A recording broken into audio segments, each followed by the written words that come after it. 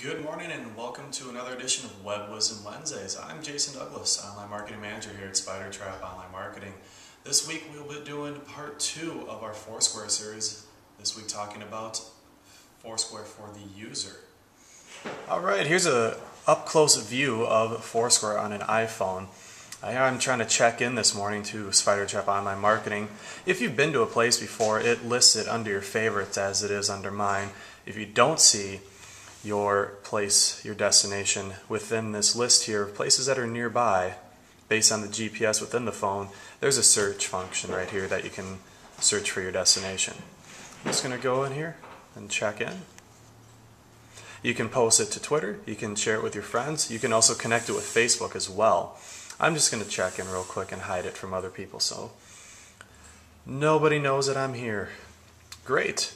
I am officially checked in. I see that my coworker Brad Wellman is the mayor. And I also get to see who is here at the time. I see that Brad checked in an hour ago.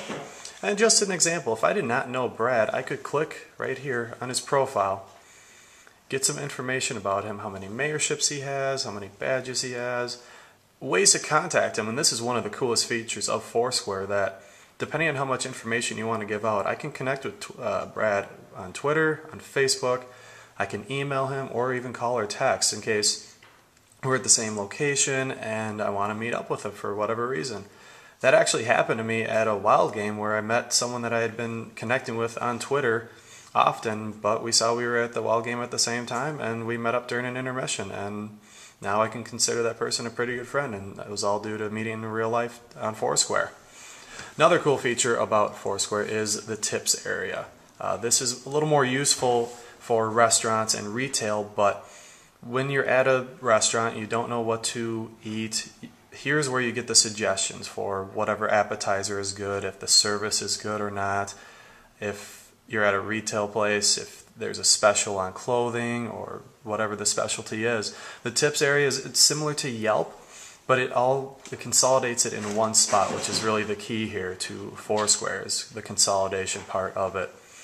Here there's a tip on Spyder to remember to wear Argyle on Argyle Friday, of course. A great tradition here at Spyder. Well, there you have it. That's Foursquare for users.